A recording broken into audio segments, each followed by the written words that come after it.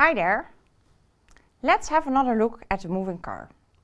If you want to compute the force that causes the car to move forward, here is what you need to do. Suppose the car is dragged along by a constant force F under an angle alpha. The force F can be decomposed into two perpendicular forces. A vertical force lifting the car and a horizontal one causing the car to move.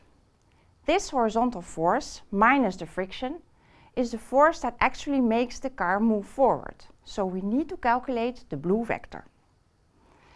In a general setting, the situation is as follows.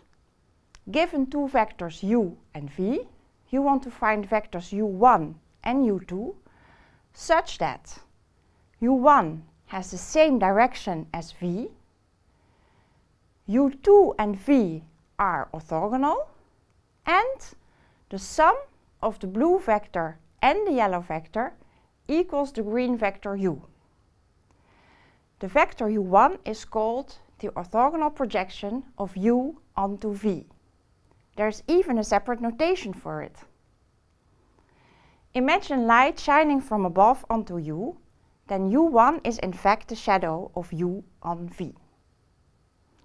In the next video, you will learn how to actually calculate orthogonal projections. You should now do the following exercises to internalize the meaning of the concept just introduced.